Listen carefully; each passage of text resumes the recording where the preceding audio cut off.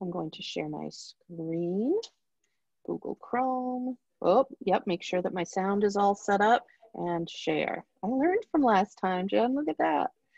And we're in here, I'm gonna do present. Yeah. It's like night and day not having to do those two things. I can't even tell you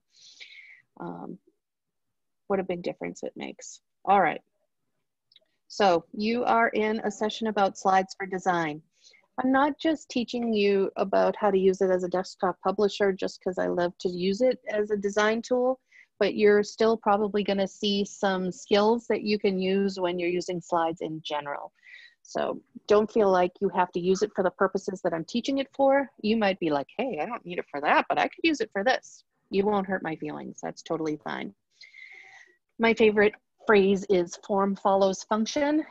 It's awesome if it looks cute, but if it's not functional, then who cares? So we're going to be talking about how when you're designing things, you want to be thinking about the best way that it functions. And then if it looks great, that's even better.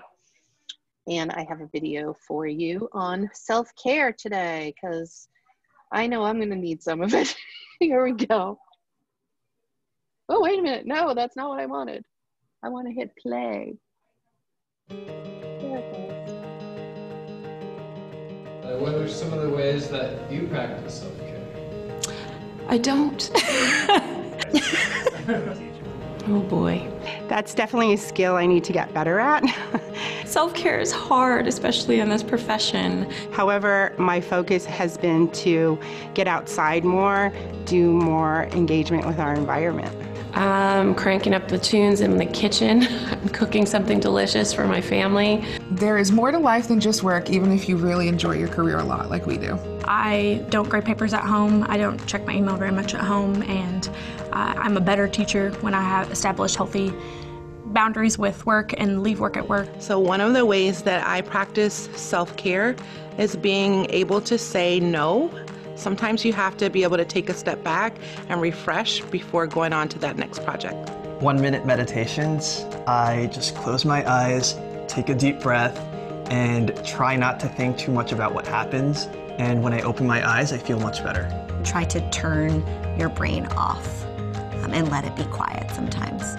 Disconnecting from technology and distractions and spending time with the people that I love the most. Before you assist others with the oxygen mask, assist yourself first. I like to exercise and be with my family, but yeah, assist yourself before assisting others.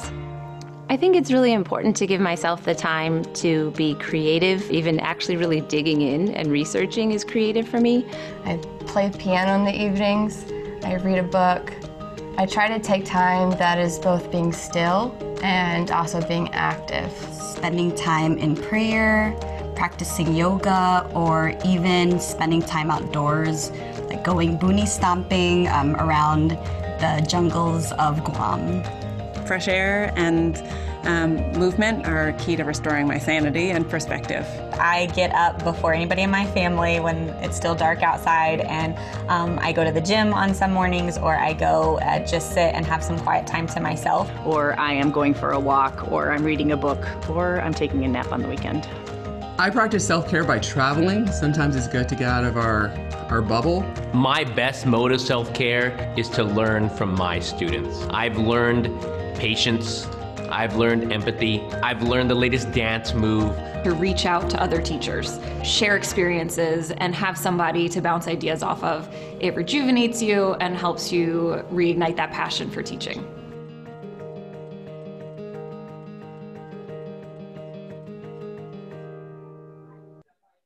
So yeah, I know that that's, especially this weekend, try and carve out some time for self-care. I know that we'll all probably be doing some work over the weekend to prep for what's going on in the next few weeks, but trying to find that time to yourself. For me, it's sitting on the porch where I won't allow myself to bring my phone out there. And it's hard for the first 15 or 20 minutes, and then finally I'm able to calm down and be okay without being tethered. I want to say something about yesterday before I hit the next part. it was interesting teaching this way yesterday. I had the people in the library and I had those of you on my computer. And because I'm sharing my screen all the time, I can't multitask. I can't be like checking my email or prepping my next class or doing anything besides focusing on all of you. And because I don't do that anymore, like I haven't really been able to focus on one thing deeply at the same time in years. I've always been able to multitask. It was a nice feeling to be able to give all of my focus like I am right now to all of you and not worry about anything else. I've shut my email off. I don't even look at it during these 4 hours. And it does make it a little trickier on the other end when I finally do open it, but it has allowed me to focus in a new way, and it's a good feeling. So even though I'm feeling frazzled at times, these 4 hours are really enjoyable and I'm loving them. So I just thought I would share that. So you're just stuck with me for this one. I'm not giving you too many things that you're going to do on your own, but you're welcome to play if you want at the same time, whatever works for you. And let's go to the Google Doc. I don't even know if I put anything in it. I think I did put something in there. So Deb, if at any point someone has a question, don't be afraid to interrupt me. I can hear like when the sound changes. All right, let's go to the Google Doc. The right Google Doc, there we go. Oh, I know what I put in here this morning because creating a screenshot is such a valuable skill. It is something I do dozens of times a day, so much that when I went to talk about it yesterday, I didn't even know what keys to tell you to push because my fingers just do it automatically, kind of like turning your key in the car or punching your code into your phone. You might not even know your code anymore. You just know what the path is and it's part of who you are. So the same thing goes for me with screenshots. I know that creating a screenshot of your entire screen is probably something you're familiar with, but what I like to do is to take a screenshot of certain parts of my screen if I'm needing to share something. For instance, this part here on this page is a screenshot of a web page that I was on earlier that tells you how to create a screenshot if you're on a Chromebook. And because I always use my Mac and I don't use the PC or the Chromebook very much at all. Yes. I'm sorry. A few people have said that the screen is blurry. Yeah, we had that in the last one too. Are those the Quashnet friends, the blurry screen? Yes. Yes. I don't know what to do about it. I know it's blurry. I'm going to let Sean know later on and hopefully we can figure that out and see. I'm hoping that the recording is not blurry later on when we watch it, but hopefully it gets better. So my apologies. I wish I knew how to fix that, but thank you. So usually when I'm trying to teach people how to do a screenshot on a Chromebook, I have to reteach myself because I never remember how to do it, but it's your control, then your shift, and then they call it the shift Windows button, which is right in here on your Chromebook. It looks like a rectangle with a couple of lines after it. That's how you create the little crosshair that will allow you to take a screenshot. If you're on a PC, there's a little app in there called the snipping tool, and that allows you to take a screenshot of the whole screen or just a small selection. And then on a Mac, it's Command-Shift-4 to get that little selection. So that's the only thing I've put into your Google Docs right now, or your about this presentation, because I feel like that's the most important skill when it comes to doing what I'm going to show you next. So now, which one am I on? Teach with, designing with. Oh, I need to open up a new Google slide presentation. I'm going to ditch these. Let me delete, shift, and click the last one and delete. All right, I'm going to start with a new title slide. I'm going to drag across it and I'm going to delete what I have on there. So I have a nice blank slide. So, Susie, before you begin, yes. Sorry, do you have a question? Okay. Sure. Anne-Marie Finn said that she's having trouble with Google Slides. It keeps telling her that it's taking too long to save, so editing is not available, and she hasn't been able to save anything for 2 days. Oh my goodness. Yeah. Have you tried logging out and logging, like shutting down the computer or logging out of Google and back in? Susie, this is Mary Russell. I was on Google Docs and I got the same red thing across my screen. Oh, that's So I awesome. think it's a system, something's going on. Yeah, maybe it is. We might see it happen to me while I'm teaching. Let's go out to breakfast instead. If it's something that's been stuck for 2 days, I would try all of the shutdown, restart, log in, log out things and see if that helps. Hopefully it does the trick. Let me know, Anne-Marie, how you make out. She did say she's tried many times. That's so sad. Okay. And then a suggestion for the people that it's blurry. Mine was blurry too when the screen was really small. But if you use the bar that goes down on the right-hand side and make the faces of all the other people smaller, then your screen will get bigger and it's less blurry. Does that make sense? So you're talking on the Brady Bunch view? Yes. So instead of having that, if you slide the bar over and just make a strip view of the people, then you'll have a bigger screen. And when it gets bigger, it's less blurry. Oh, I gotcha. Yep. I gotcha. Like right now, I can't see any of your faces. I keep mine just, I'm hiding the thumbnail views. Yeah. So I'm not looking at any of you right now. You could be doing naughty things and I'd never know. Well, as a teacher, we can't let that happen. I know you we can't. have to make sure they're not doing naughty things. But we do have the people showing plus the chat showing plus the screen. So maybe that would help people if they make it larger. Yep. Yep. All right. Hopefully some of those suggestions work. Okay. So what I like to use Google Slides for sometimes is just a design tool, a tool that allows me to create custom, I'm going to use the word artwork. I don't want to have all my math teachers run away because I'm not trying to make it sound like this is an artsy fartsy class, but I think that it will help if you need to create anything for your landing page or for your playlists or for your students, for anything that's more customized.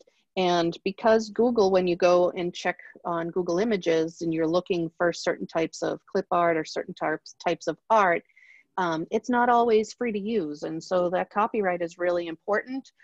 I think I explained, I don't know, one of these classes that when I was building the website that's going to house all of our buttons to our courses, I wanted to be able to put like 3rd grade, 4th grade, 5th grade. So I'm searching on Google for free to use copyright free images that are, you know, blue, because I want everything to be blue and I want them to be nice and I want them all to match. But then I'm like, I can't get that to work.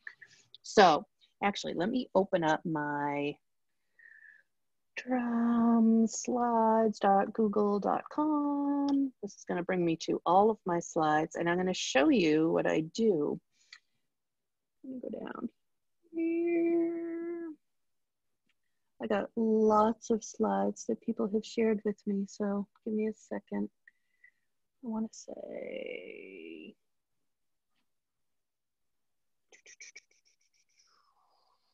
text for blended learning. All right. So this slideshow is not designed for anybody to see ever. It's for me. And I use it to create art or to create banners or to create like the stuff you're getting in the email every day. The top of it has like my little Bitmoji thing and it's the same every day. So those are all images that I've created and this is how I do it. So you have all of these slides and each one is a little bit different. So I was working with how I wanted grade 3 to look. I'm using different fonts and I have centered them together and made them look cute. But I can't insert this into a web page or put this onto a landing page, or I can't do anything with it if it's in a Google slide just sitting there. I could go and go file and do download as a JPEG. I could do that and it would download the entire slide with all the white area around it. Later on, I guess I could crop it if I wanted to. But instead, I'm going to use that ability to screen capture it. So I showed that in the doc a minute ago. Depending on the device you're on, it will work differently. So I'm on my Mac. I'm going to do my Command-Shift-4. And it gives me this little tiny plus sign. And what I have to do is I have to drag across it. I always start in the top left corner of where I want the button or the image to be created. and then I end in the bottom right corner. I could go from top right to top left. I cannot start in the middle. A lot of people, when I watch them trying to do this for the first time, they feel like they have to go in the middle to grab it, but let me do it so you know what I'm talking about. I'm in the top left corner and I'm clicking and holding, and I am dragging, and you'll see it's coming across. It almost looks like a button already. When I let go of it, it takes that screenshot, and now it's in my computer. I have it saved in my computer. So now if I want to go to my Google site or to my landing page or to my whatever, I can now upload it as an image. You can see that I've had a few of them that are different. I've gotten fancy with the emojis. I wanted to make a title slide I actually made a tutorial on how to do this, and it's on YouTube now. I'll make sure that that link goes into the Google Doc that I just showed you. I totally forgot I made that video, but I wanted a logo for it. So that's how I was able to do that, just by adding more to it. These are all separate text boxes, and let me dissect it so you can see. You can see these are all separate elements. Trying to grab the frame. There we go. All separate. And this one is all on its own as well. So to be able to get it to be more of a picture, I would have to put them all back together. And then I could screenshot it, Command Shift 4, and then drag across it. And then I know it's an image. So if I want to insert image, upload from computer, and it's going to be here. Now it's a picture. Moves around like a picture. It resizes like a picture. I can put it on my, I can put it on my website. I can put it anywhere. So the idea behind it is that you're creating things that are customized to your needs. So you're not spending hours on the internet looking for exactly what you want, only to find it and realize that it's copyright protected. You can also use, and I showed with Kim's name, that you can use emojis. One of my favorite sites is Emojipedia. I'll put that in the Google Doc too. So Emojipedia is an encyclopedia of emojis. So let's say that I wanted to be able to put in a teacher. So it's going to give me all kinds of emojis down here, maybe from different types of, like some come from Google, some come from Apple, just different places. But let's say I wanted to do the Apple. They're going to show me the different versions of apples that there are, because if you've noticed, if you're on Skype or if you're on your iPhone or if you're on Google, an apple looks different. The same emoji looks different in different places. But up here is where I'm going to grab it. So I'm going to click copy. There we go. I'm going to go back to my thing here. And let's say I wanted to put it on its own line. I'm going to go up and do insert text box. And then I'm going to vomit my apple in there, which is really little. So I'm going to highlight it. And I'm going to make it bigger, bigger, bigger, bigger, bigger, bigger, bigger. Or I could type in the number 48. Or I could type in the number 101. Whatever size I want. Now that's like a piece of text, but I can use it now as part of a piece of artwork. So if I now slide it up closer to Kim, I could do my Command Shift 4, and I could drag across it. And that's a new image that then I can use in my website or my landing page or what have you. So it's a way to be able to create your own artwork without having to worry about copyright. I'm going to stop for a second. Are there questions? Are there? Yes, so regarding this, Sean O'Connor wants to know if there's a way to flip images from left to right view or top view, bottom view, and so forth. There are. Well, I don't know what I just did with that image, but let me, I'll insert it. So I'm going to go to insert image, upload from the computer, because that's where mine went. I'm going to get the one that I just made. So it comes into slides. This is one of my favorite things about slides. And I did this a lot with my Bitmoji, because sometimes I don't want her always facing the same way. So once you have your image in there, you can grab one box on the side and drag it across itself. And when you let go, it's backwards, which is really silly for text. But if it's something else that you need to go the opposite way, you literally just flip it. You can also do it top to bottom. So if I wanted it to be upside down, I could do that. Great question. Love that. And you can also do it from the tools up above. I think it's under arrange. You can, or somewhere you can flip horizontal or flip vertical. Rotate. Yep. There you go. Yep. Right in here. Yes. Thank you. Sure. And then the second question is from Elise Shaden. She wants to know if Slido is an app or a CB extension. I believe that it's a Chromebook extension. I know that a lot of you that are taking the Modern Teacher are finding all kinds of extensions, and you're coming at me from everywhere. So that's what I'm going to work on tomorrow, is getting the extensions into Chrome for you to be able to have access to. I won't force install them. I'll make it so that they're available to install. And same thing for the students. I don't want to keep adding to their list of force installed apps and add-ons and extensions, but I'll make them like whitelisted so that they can go ahead and put them in there. So feel free to send me an email if there's some that you want to try, and I'll put it in there. I'll do work on that tomorrow. Wait. I'm just helping. I'm helping. Sorry.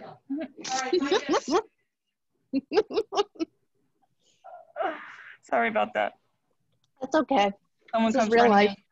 in. Any other questions? Nope, not yet. Not yet. Okay. So also you can use, let me just create a blank slide. I can still play in here. And I don't like having these, so I always drag across them and I delete them, so it's all blank. I also could have gone to the down arrow and I could have chosen a blank slide, but when you're using the insert image and you're gonna go search on the web, one of the things that, and this is designed to be giving you images that you should be able to use. Google doesn't guarantee that they're all like free to use, but the idea is that they should be. But if you were to go up here, I got to move my list of people. And let's say I wanted to put in a tree. I could just type in tree and I'm going to get a lot of photographs. That's not really what I want in this case. I want to be able to have a tree that's clip art. So I could write in clip art and it will give me some trees that way. Some of them might have a background that's transparent and some of them might not. So I like to do instead, although I really like this tree, I'm just going to put that one in there while I'm sitting here because I might like using that. That one might be background free anyway. But anyways, let me go back over to, oh, I got to move your names again. Insert image, search the web. Instead of saying clip art, I'm going to use the word vector. Super fancy word. Now I know that all of these trees have no background. They're all going to be transparent white backgrounds. So let's say I want to use this tree. Now I have two. Okay. You're then able to float them on top of each other and they don't interfere. A lot of times when you're working with images that have a white background, as soon as you lay one on top of the other, then the white border kind of covers it up. When they're transparent, you could layer 10 trees in there and make a forest and they can all live together on the same screen. Something else that you can do is layer them. Like right now, the most recent picture you've put in is the one that's on top. But let's say I want the creepy tree to go behind the bird tree. I can right click on it and then I can go down to where it says order and I can send it to the back. Or if it were in the back, I could bring it to the front. So I send it to the back. It is now, it is now behind the happy tree that has the birds on it. But the happy tree is not a vector image, which is what I was trying to say before. All this white around it is actually not transparent. which is why it's good to look up vectors, because now you can see the difference as to how an image that's not a vector image behaves as opposed to one that is a vector image that has a transparent background. Could I add something? Yeah. If they have a photo that they want to use from their classroom or something like that, an image of their desk or something that's in their room that they want to include, you can remove the background if you go to a website that's called remove.bg, and it has a little upload spot. All you have to do is add the photo in there, and it pops it right back to you without the background on it. So you could do that with any image that you get, like even this tree. We'll put that into the document as well, because yes, those tools that remove the backgrounds are awesome. And then it does make it like a vector image, and it behaves like it has no background. If you have a Mac, I know some of you are Mac users, you can also do it natively right in your Mac, and you don't have to do it on the internet at all. You can do it right there, which I do for a lot of mine. What was I just gonna share with you? Any questions while I'm thinking? No. Oh, I was gonna. Sorry. That's all right. Okay. Insert image, not from my computer, from the web. I was going to go back again. Insert image. Search the web. All right. So I'm back over here again. A lot of you are trying to create your Bitmoji classrooms, and I'll be doing that in the next session after lunch today. But you can also look for like furniture, like desks, and then you can bring them in here, and they'll have no background. You can flip them around if you want it to be going the other way. So it's definitely, see how it behaves over the tree. They don't really interfere with each other. Oops. But on this one, it would. You'd see it disappears behind this if it's layered wrong, or the actual tree, the happy tree, were on top, it would cover up the desk. I lost my train of thought. Okay, let me go back to, let me close this. There's something I was going to share with you and it totally fell out of my brain.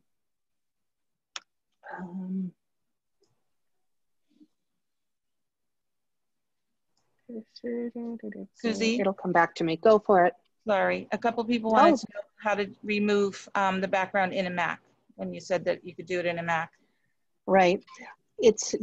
I don't know if I can share that on my screen because right now it's sharing Chrome, but if you use let me try it. I'm going to open up Preview, and let me open. Oh, I know what I'll do. So I'm going to take this desk. So I'm going to take a screenshot of the desk here.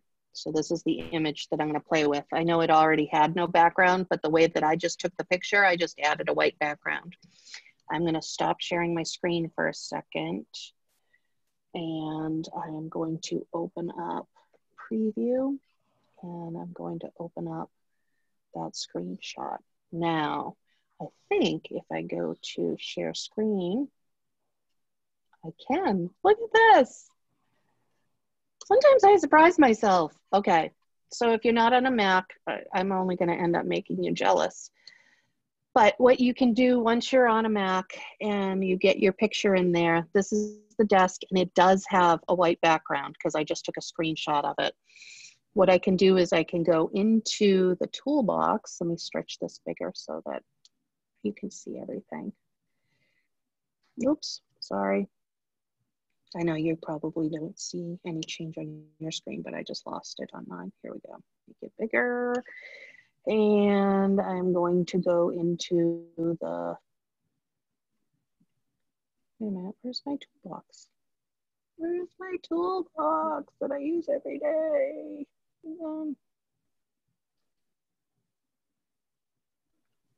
Is it because it's not? No, sorry. Okay, I'll go to tools this way. Oh, so I am going to go in and, why is it not showing up? Sorry, everybody.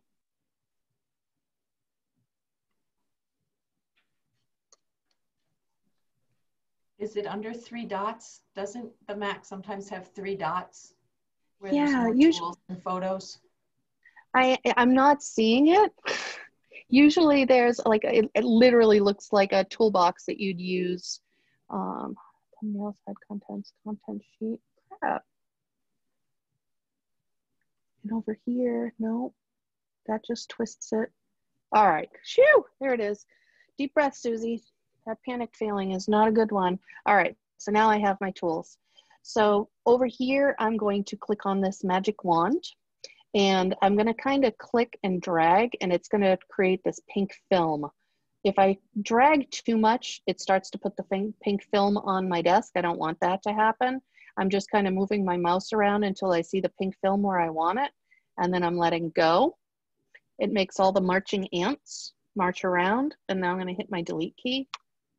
So now that desk has no background.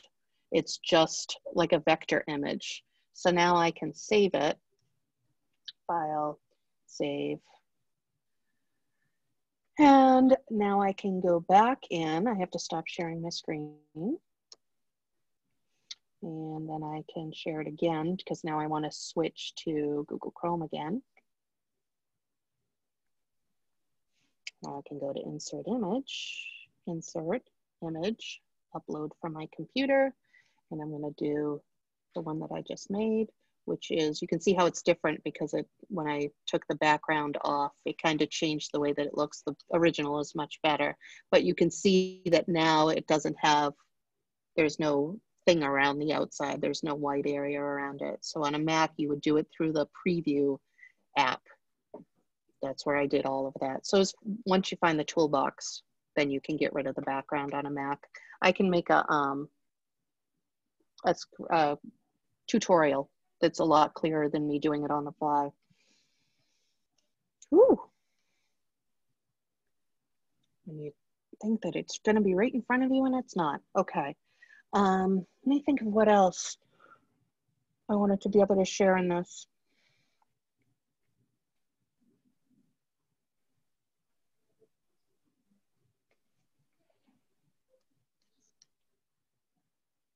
How else have I used it? Oh, I've used it to create, let me just do a blank slide. We do a new blank slide. And one of the things that I've done is use it, where is it? It's up here behind your words, is if I go insert image, upload from my computer, I've already created an avatar. And let me put it in there. So here's my little avatar.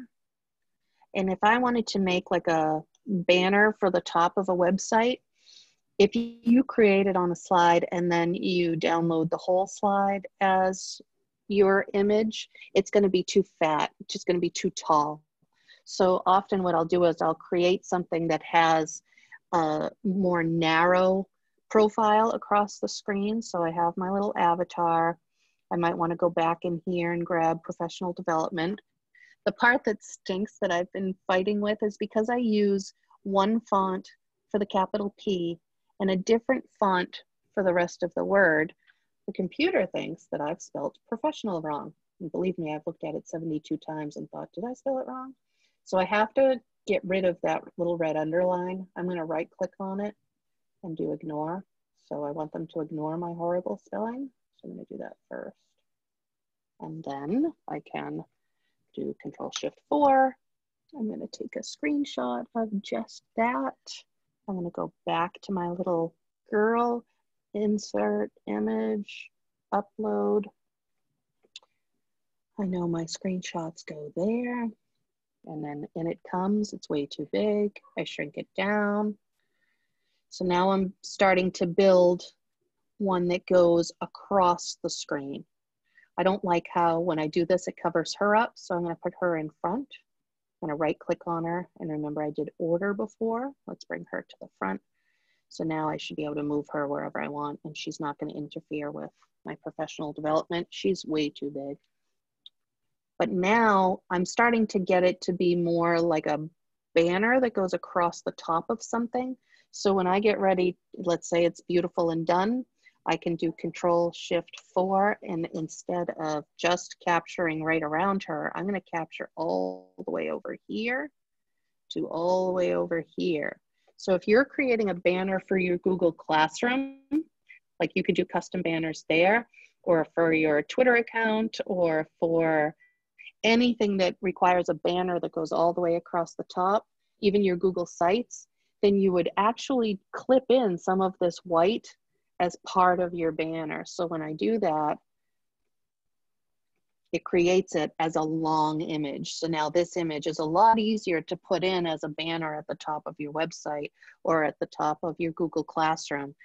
Google Classroom banner, I'd have to look up the actual size. I usually just try and give a little extra white space around the artwork so that if I need to change the size or adjust it once it's in Classroom, I can do that. But I know that I've had people ask, like, how do I change the image in Google Classroom to something that I want instead of something that comes with Classroom. How's everybody doing? Am I overwhelming you? Somebody wanted to know if the remove background site didn't work for them. And I wondered if it could be because of it's a Chromebook, if they were using a Chromebook, would that block it? It could. It could, and it depends on what type of like programming it uses. If it's a Flash-based site, then it's not that the Chromebooks can't use Flash, but I would need to know what the site is, and then we have to enable it in the admin panel in the background. So can you add remove BG to the, because I know I would want my kids to use it too if they're doing projects, so that would be a good one. Okay, and then there's one more question here. What's the difference between bringing to front and bring forward in the arrange menu? Oh, good question. All right, so I have my little girl, I have my professional development. Let me do, oops, let me go back here. Let me upload a third thing, insert image. And I'll search the web and we'll put a filing cabinet in there. Our desk. So now I have 3 things. So let's say I want professional development to go on top of the desk, but I don't want it on top of the little girl. Let me move her over. So professional development is in the back. I'm gonna click on that and right click on it and go to order.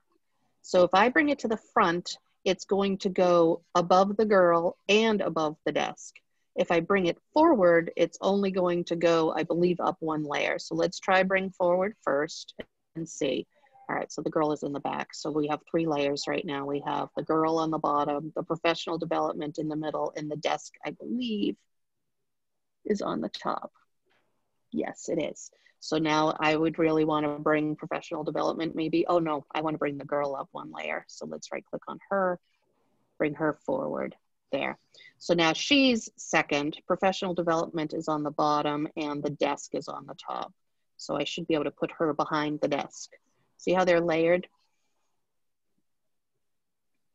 If I wanted to move the desk back behind her, I could do right click, order, send backwards. Now the desk is behind her, but it's still on top of professional development.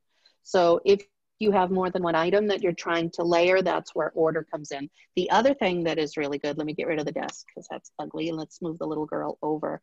Let's say I have made this like pairing and I love the way that they look together and I don't want to have to keep moving them around separately.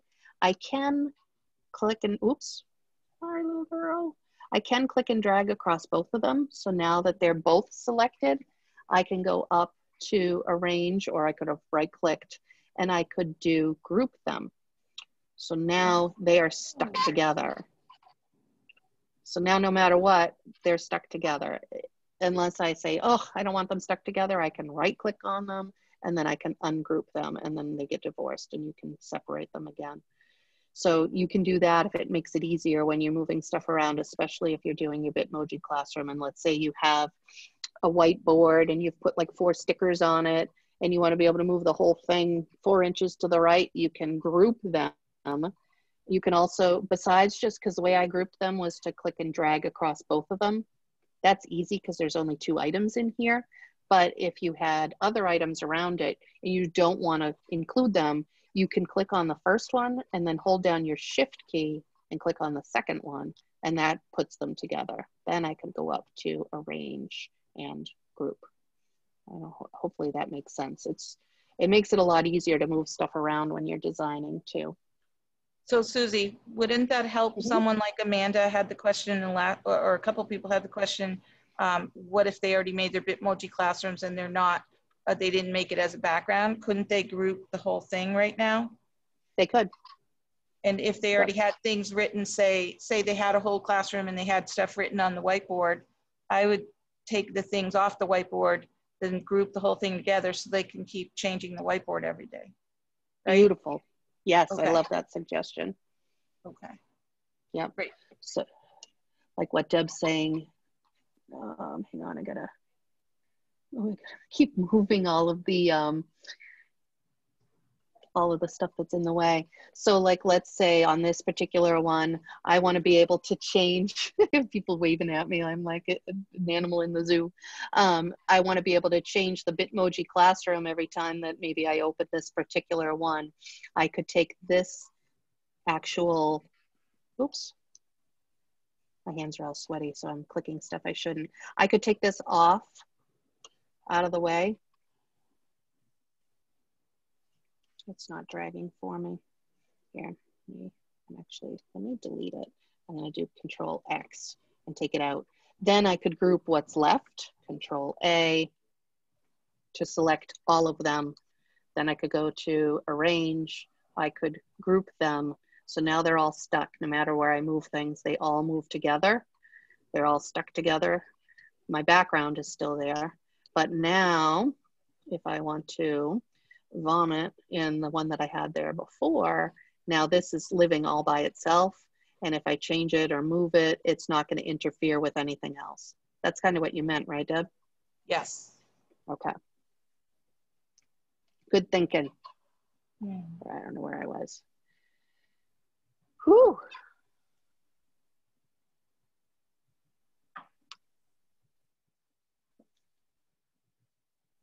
Questions?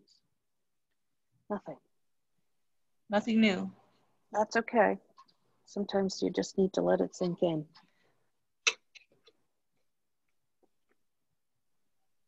So I'm going to go to the designing, and I know that I'm going to do it at the top so I don't forget. We're going to put in there the remove background site, and I'll have to add 2 extensions in Google. I'll remember to do that. The Emojipedia, where you can go in and find emojis, and remember they're like text, so you can resize them just like you resize text. So if you want a big emoji, you just change the text size on it. So I'll put that link in there. What was the other thing that I said? Anybody remember? Christine in the chat also recommends unscreen.com. She said it removes backgrounds from a video and turns it into a GIF. Oh. That's good. Yeah.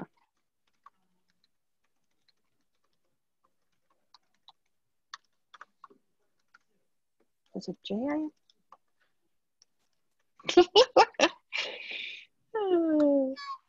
Nothing like spelling in front of a bunch of teachers. So I'll make these all links so that they're easy to go in there. Up above you wrote backside. Yeah. I know. Yeah. Background. Oh, like, why does it say backside? Background. There we go. So that'll give me some stuff to do. And then I'll also make a couple of screencasts on how to do it on a Mac. And I'll play with these and show you how to do it on a Chromebook too. That would be helpful. All right. So unless you guys have more questions, I don't mind stopping before 10 of. If you still have questions, obviously, I'm going to stay here until 12. But what I think I'll do is hit stop recording. So let me go to this. Stop share. And then stop recording. All right.